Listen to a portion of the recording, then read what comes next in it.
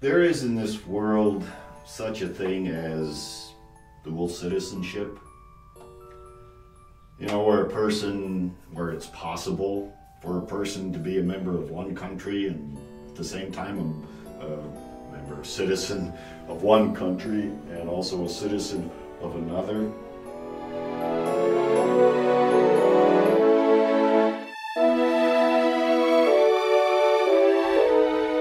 But my question would be, where does his allegiance lie? You know, when you think about it, when you really stop and think about dual citizenship, where does that person's, heart lie? Is it with the country from which he was born? Is it with the country in which he now lives? And if those two countries were to go to war, which country would he fight for? His homeland or his adopted one? And who would trust him? You know, if he went back to fight for his homeland country, don't you think they might raise an eyebrow and say, well, you have citizenship over there. I'm not sure we can trust you. And if he fought for his adopted country, wouldn't they say the same thing? Well, I don't know if we can trust you because that's your homeland. We are not citizens of this world by faith.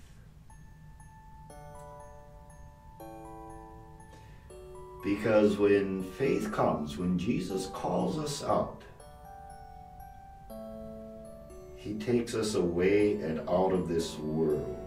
And our citizenship is in heaven, isn't it? And there isn't a dual citizenship. Doesn't Jesus say no man can serve two masters? Because he's going to either love the one and hate the other, or he's going to despise the one and cling to the other. And they're going to be in conflict with each other.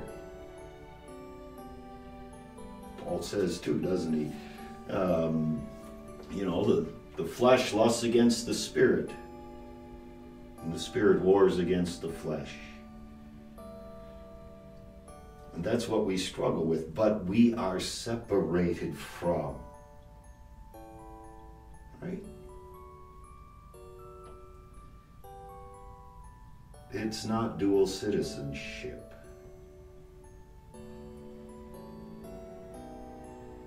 Because Jesus' kingdom is not of this world.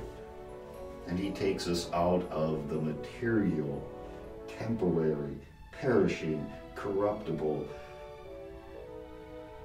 and by faith brings our souls into the eternal and the invisible.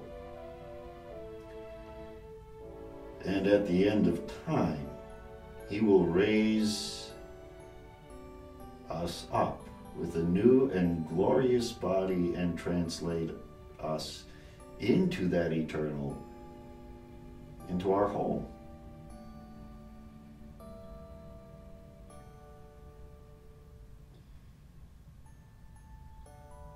Separate.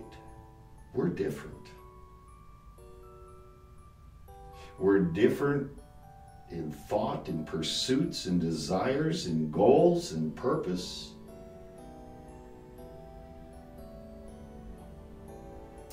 And we are learning to live in that kingdom and learning to think of ourselves